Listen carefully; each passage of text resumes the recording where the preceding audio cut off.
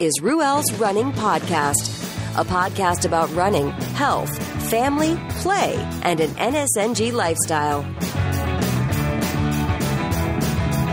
And now, here's your host, Ruel.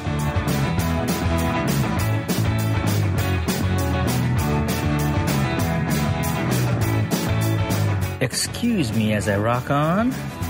That's Went Away by Dorothy Lane. Dorothy Lane out of Martinez, California. That's out of the Cut and Dry album. Check them out at dorothylanemusic.com. Yeah.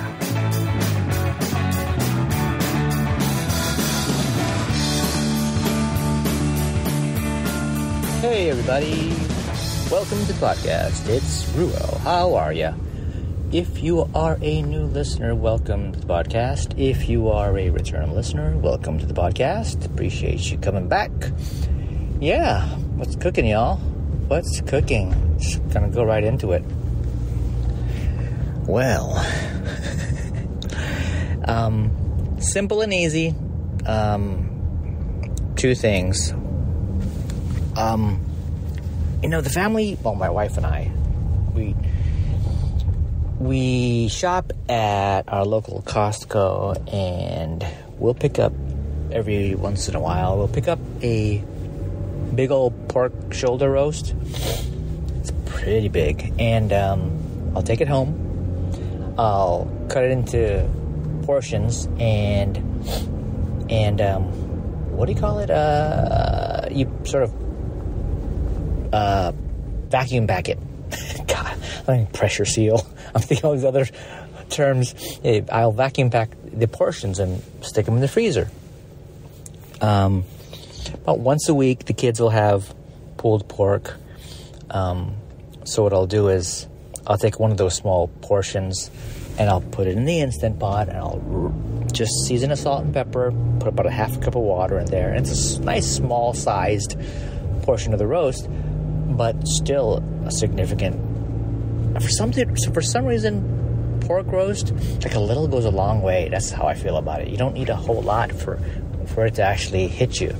So, anyways, salt, pepper, an Instant Pot, about a half cup of water, about an hour and a half in the meat setting, or the pressure cooked meat setting. And then I'll allow it to naturally sort of, after it's cooked, let it kind of stay pressurized and just allow it to come down in temp so that I can eventually, extract it from the Instant Pot. And what I used to do is I used to finish the roast off and, pull the roast apart with a couple of forks, pulled pork, right? And I'll take some of the liquid that's in the pot, and I'll add it to the pulled pork. That way, there's some good moisture and it doesn't dry out. That's what I used to do.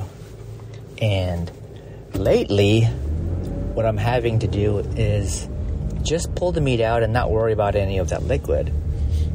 And, if you recall on a previous episode, I talked about using the Instant Pot to cook pork belly. So unlike that, I'm not worried about saving a whole lot of pork fat in this sort of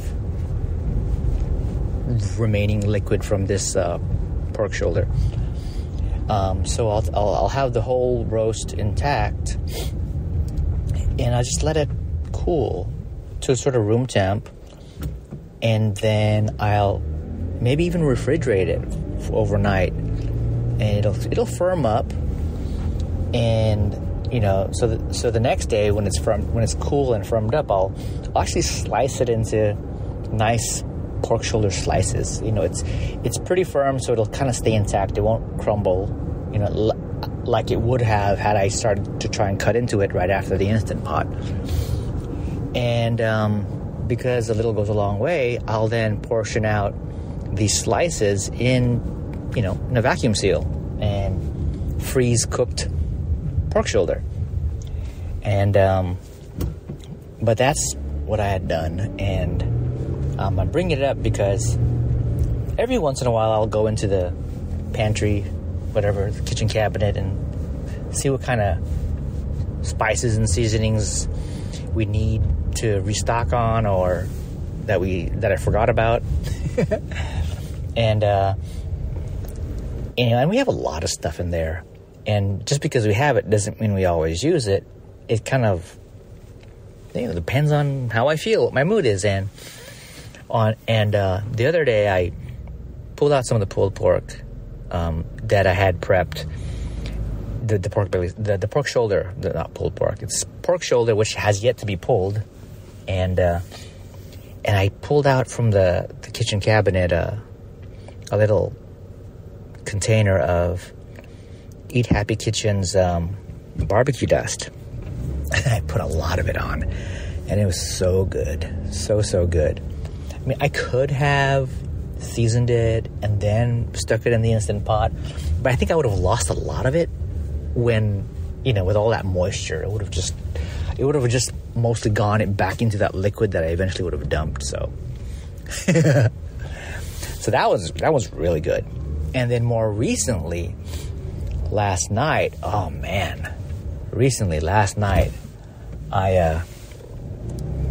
had a package of New York steaks from Costco, and God, it was so good. They're nice thick steaks, and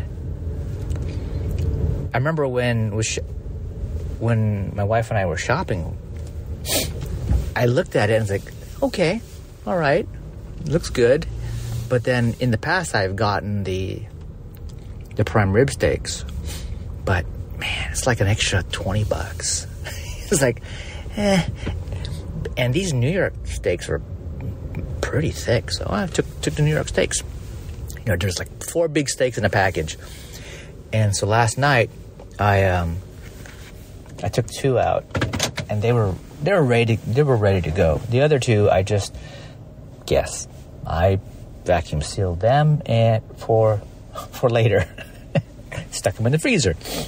But I just simply took these New York steaks, put them on I have a gas grill in the back, put them on gas grill without anything, no seasoning, nothing. Went like 4 or 5 minutes, and then I rotated it on the same side just for the grill marks, another 4 or 5 minutes.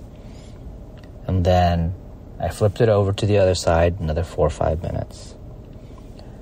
Then I rotated it on that second side for the grill marks, and quickly took it out once that was done and had it rest. And just, I'm not trying to get complicated except for the grill markings.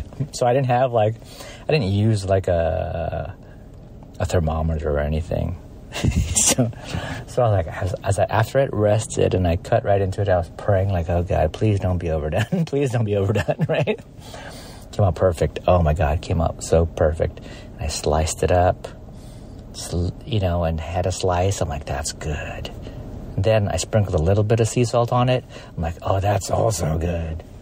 Then, I cut up more pieces and I shared it with we had some guests over. And yum. I still have some left over. I had a little bit. I had like 4 slices midday the next day, and so good stuff. Not complicated, nothing fancy. Not like a 7-ingredient recipe with multiple steps. It's just throw meat over a fire. Right? Cut meat, eat meat, yum. Anyways, how are you guys doing? I'm kind of dealing with some kind of low-level pain on my back. It's kind of moving its way a little lower toward my sides, my hip, my upper ass. Yeah, and I don't have any. It's not muscular, I don't think, and I think it's tied to my ketosis. Like I'm a little over a month, sort of on a, low carb, sort of situation. And I've been tracking my blood ketones and glucose and, just trying to make sure that, I move as far away as type 2 diabetic as possible. And my most recent results, I had another set of blood work done, and I'm still kind of in the pre-diabetic sort of realm, I think. I did improve my A1Cs. I want to say like 2 points. I went from like a 6.1 to a 5.9, if that even makes any sense. I've rarely paid attention, but I figured let's pay attention. So when a month ago when I had blood work done on a well visit, had like a 6.1, and I figured let's go see what happens after I kind of get strict with my nutrition and diet and, go low carb. Not completely low carb. I mean, completely zero carb, because I'll still have, on occasion, I'll have berries, right? And with my heavy cream. And, I've cut rice entirely, no breads, no crackers, none of that stuff. But, I'll have kimchi. I'll have the fermented cabbage, and there's a level of carbs in there, so I can't say I'm zero carb. But I am definitely meat and fish. Oh, yeah. And butter and coconut oil in my coffee. So I've been a little over a month with that. But my thought was, okay, after those first bits of lab work, I'll go clean, how my perception of clean in the direction away from, the high blood sugar stuff. I'll go clean for a month, and then I'll get retested and see how that impacts my A1Cs. My physician's assistant says it wouldn't make a difference. I mean, there isn't going to be much there. But, I mean, I think 2 points is not that bad. That still leaves me in sort of the pre-diabetic range, I think. If I'm not mistaken, the 5.9, at least the reference ranges I was looking at. But that was just 1 month of dietary change and some pretty good exercise. So, So it is what it is. So back to like this low-level discomfort, this pain that I'm dealing with that I suspect has to do with ketosis. I think it has to do with sort of this phenomenon called keto rash or whatever. And to me, it's like the rash without the rash. So it's like tingly and sensitive and at the skin layer and something else I can think about. It's not like muscular. It's not like, oh my God, I overworked my shoulders and my back. And, whenever I move a certain way, this is more like my wife will like touch me on my back and I'll be like, ugh, I don't like that. I mean, I like my wife touching me, but I don't like the what's going on with my skin. And, several years ago when I was pretty deep in ketosis as well, and I think I was practically zero carb back then. I dealt with a different sort of keto rash that was like dead center. No, where was it? It was on my side, right? And that wasn't the first time, actually. There was another time where, this was like the first significant nutritional shift. A little bit, I want to say it was in 2013. Man, and I had this rash in like the dead center of my back. That was the first one. The second go around, it was on my side, like my ribs area. And I remember that experience. It sort of seemed to travel. It would move. It was the weirdest thing. Reminds me of a scene in some movie where some guy had a mole that, over the course of the movie, the gigantic mole on his face traveled different locations of his face. One scene it's on his chin, another scene it's on his cheek. Hilarious. But yeah, this rash back then did that. But this go around, I suspect it still is that without the rash. just uncomfortable. It's not itchy, it's just uncomfortable. And it does take its toll because it's low level and it just rides you, just so, And the reason why I think it's focused all over my back is, I sleep pretty good on my back now. That second time it was on my side, on my rib, I slept predominantly on my side, on that side. And then the very first time also I was, on my back. So I couldn't find any information on this keto rash thing that had to do with things like, it being like this low-level discomfort on the skin. I can't find anything about it. Where it comes or where it presents itself has to do with what side you sleep on, or maybe what side gets the most sort of heat. Because, when I'm sleeping pretty good, my temperature could rise, or I'm covered up, and the part that's pressed up against the mattress is probably going to get the most heat. So I wonder if there's something around that. I mean, the only way I can test it is if I do it again and I just lay on my front the whole time and then see if I start getting this problem on my front. Yeah. Anyways. But I'm going to manage. I'm going to deal with it. My mistake last time was I lost patience having to deal with the rash. And I wasn't getting answers other than start eating carbs again. And back then I was still drinking, so that suddenly went the wrong direction.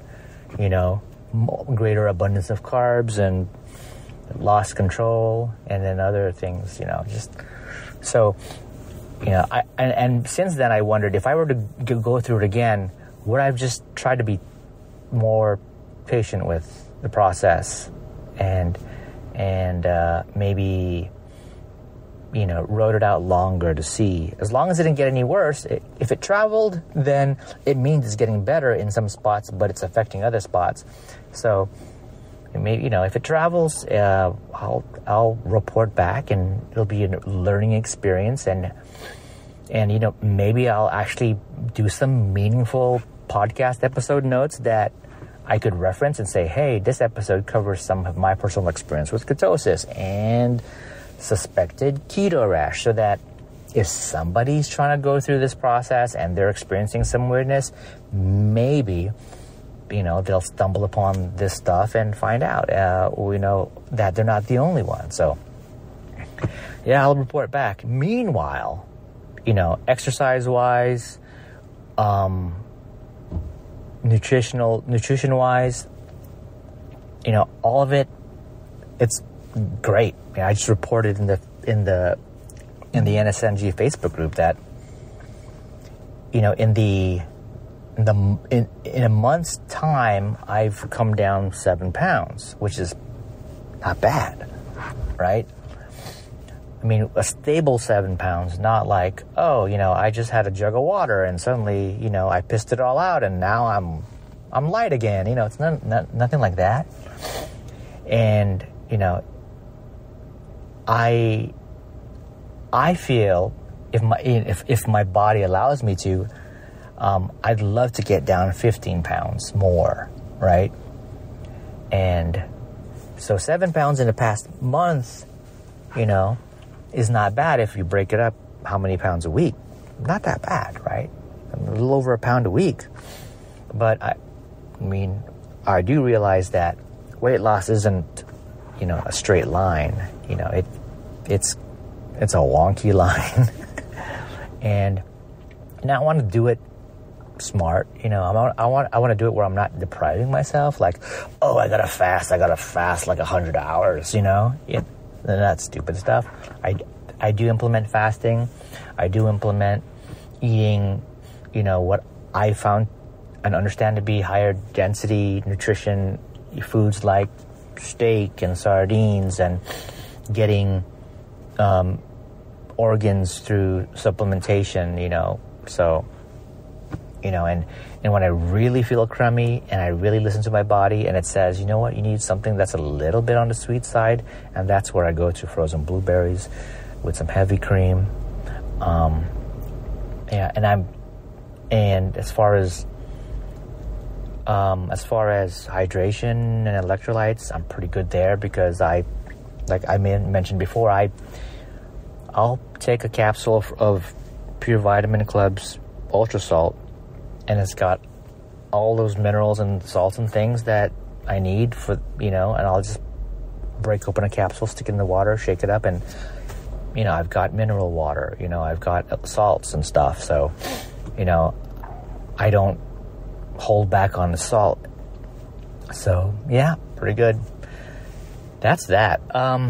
Family-wise, yesterday had a birthday celebration at a pool that we rented for 2 of the kids. It was fun. It was a great day. It was really good. And, pretty blessed. The kids are getting older. And, they've developed their own circle of friends, and a handful of them for each of the kids made it. Even my oldest kid had some friends over, had relatives there, other adult friends. So it was good. It was a good break, and the kids had a lot of fun. Kind of tired of it. Not tired of it. That's the wrong way to say it.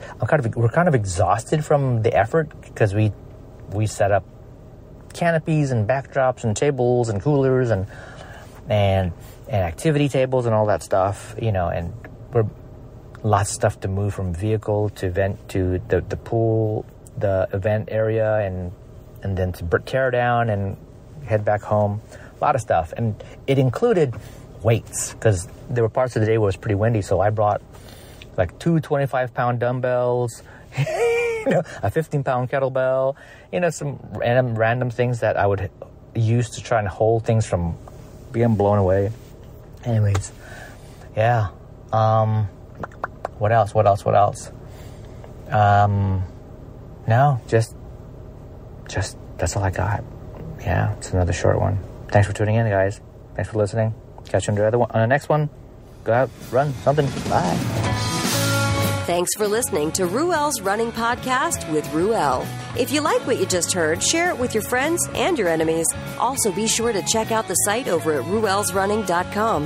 This has been another Coffee with Heavy Cream production. Join us next time for another silly show of Ruel's Running Podcast.